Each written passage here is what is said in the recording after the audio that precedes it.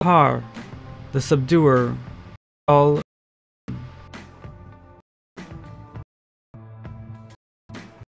the earth other than the earth, and the heavens likewise they parade before the Al-Qahhar.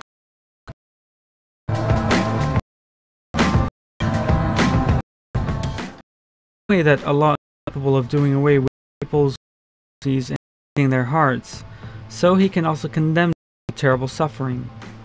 The Qur'an is an example of nations destroyed by punishments sent by Allah.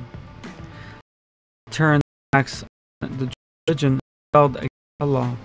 These people were destroyed by great disaster for not expecting them. That is a recompense given by Allah in this world to disbelieve. But the ultimate recompense of those evil will be eternal torment in the hereafter, because they did not measure Allah through measure, and were grateful toward Him in the face of infinite mercy.